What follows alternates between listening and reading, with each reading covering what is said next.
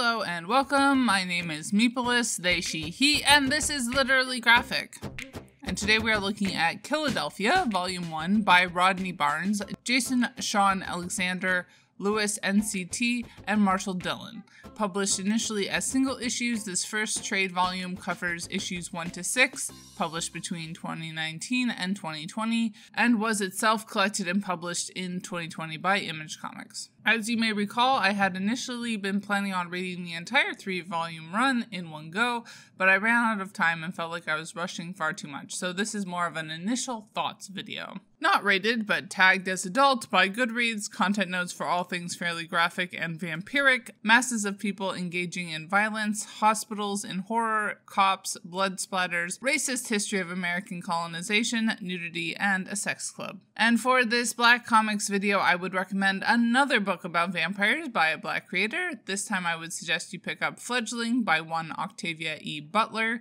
Quote, the story of an apparently young, amnesiac girl whose alarmingly inhuman needs and abilities lead her to a startling conclusion. She is in fact a genetically modified 53-year-old vampire. Forced to discover what she can about her stolen former life, she must at the same time learn who wanted and still wants to destroy her, and those she cares for, and how she can save herself. Fledgling is a captivating novel that tests the limits of otherness and questions what it means to be truly human. End quote. The first Butler book I ever read, I feel like it's one of her least discussed works. Having gone through a vampire phase back in high school, I've only really dabbled since. Tried rereading a bit of Anne Rice this year and found myself terribly bored. What are some of your favorite vampire reads? Circling back to the book at hand, let us flip to the back of the book where all the creator bios appear. First off, we have Rodney Barnes. Quote, Rodney is an award-winning writer, producer of television, film, and comics.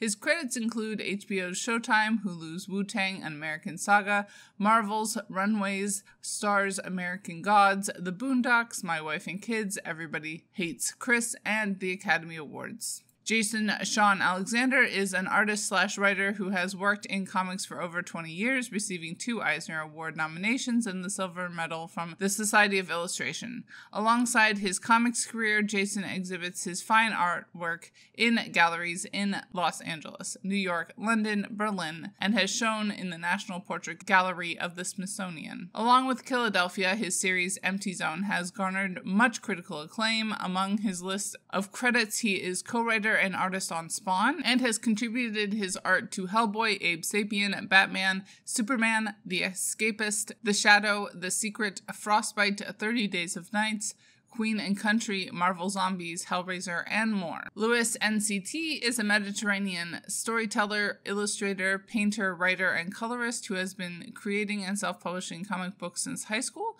He studied at Polytechnic University of Valencia and began his career as an illustrator, creating artwork for role-playing games and short films. His recent works include coloring American comic books such as Empty Zone for Image and Frostbite for DC. He's published several creator-owned graphic novels, including Sleepers and Wakomo, and many short stories, including a critically acclaimed manga, Mina no Uta, that appeared in Japanese magazine Tsukomi. He also worked as concept artist and character designer on the animated feature film Another Day of Life. Marshall Dillon has been in the comics and entertainment industry for 25 years, with notable clients including the U.S. Army, the Department of Health, the BBC, Intel, and AT&T. Franchises and properties he's worked on include G.I. Joe, Transformers, Street Fighter, Mega Man, Finding Nemo, and The Muppets, as well as various movie tie-in and video game properties. He's very excited to contribute to Killadelphia and to be part of such a dynamic and energetic team.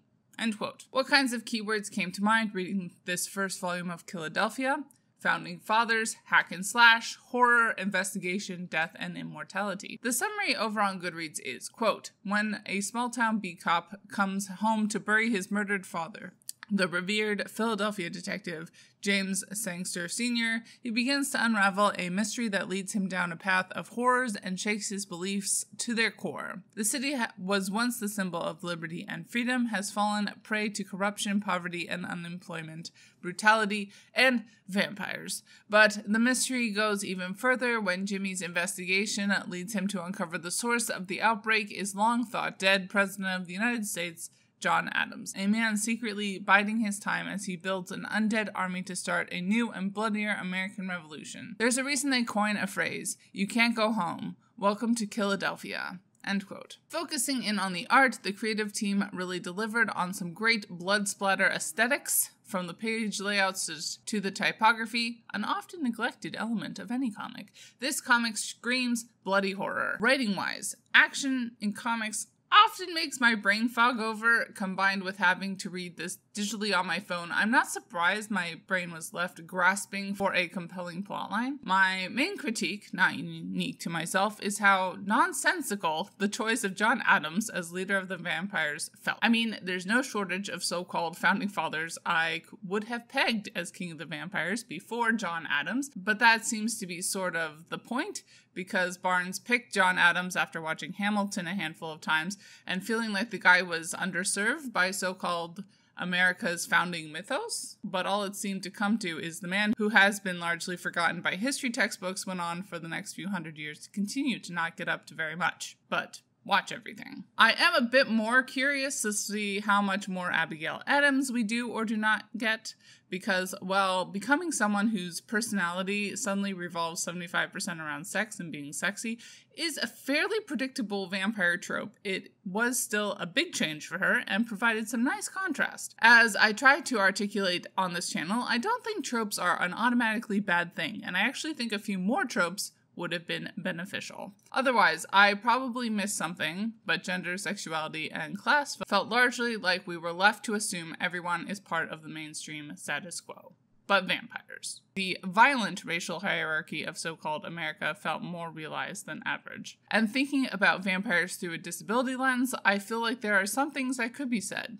But not here, I guess. To conclude, I'm now less sure that the series is over for the moment. I had a vague recollection that it was, but I don't know why. I'll be crossing my fingers hoping that my library decides to pick up physical copies of the series. I'm still interested in reading further, but I think we'll settle on 3.5 stars out of 5 for now. Bye y'all, keep reading and organize to end capitalist oppression. And as always, Literally Graphic is created on land that should be given back to the traditional landholders, which in this case is, to my knowledge, the Mississaugas of the Credit First Nation, Anishinaabe people, the Haudenosaunee Confederacy, and the Huron-Wendat Nation.